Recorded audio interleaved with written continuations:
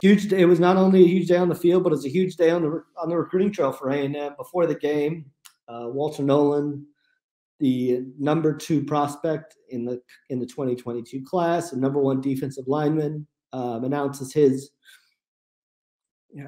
commitment to A&M probably about 30 to 45 minutes before the game. And I think what I've learned out of this is, when I was covering a basketball event earlier today, and when I cover basketball events, something seems to happen, because that was when Shamar Turner announced his commitment last year. So, that's something that, it's a huge addition for A&M. And then just a little bit later, Chris Marshall, who was supposed to announce his decision tomorrow, pushed it up a day, and he also announced before kickoff. So it was a tremendous day already from that standpoint for A&M on the recruiting front. And then to add Chris Marshall as well, who is another top 100 prospect. And A&M really needed to add another dynamic receiver in this class. He's ranked as the number 12 receiver in the 24/7 Sports composite. 24/7 Sports has him as the number 34 player in the country and number 4 wide receiver. And I think to this point, I mean, Bobby Taylor does deserve a lot of credit, because he spends a lot of time with these guys on Instagram, on social media, and has been just a tremendous asset to this class. Obviously, it takes the A&M staff selling the mission too, but just a tremendous job to get these 2 commitments. And A&M is certainly not done on this front.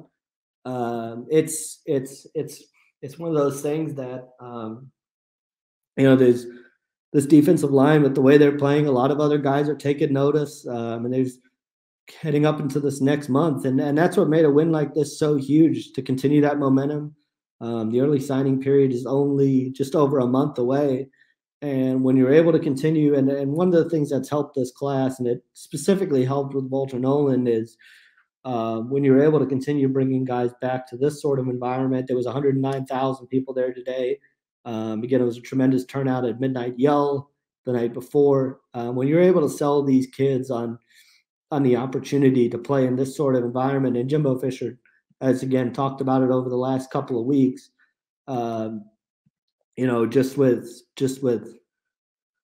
the impact that the environment has had on kids, being able to come and see this in person, and get a feel for what things will be like. I mean, it's a huge day for the program, and it's a huge momentum builder. And now there's the challenge of turning forward again to next week.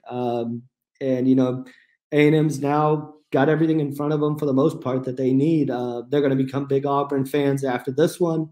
Need Alabama to lose one more time, and they've got a real shot at getting to Atlanta now.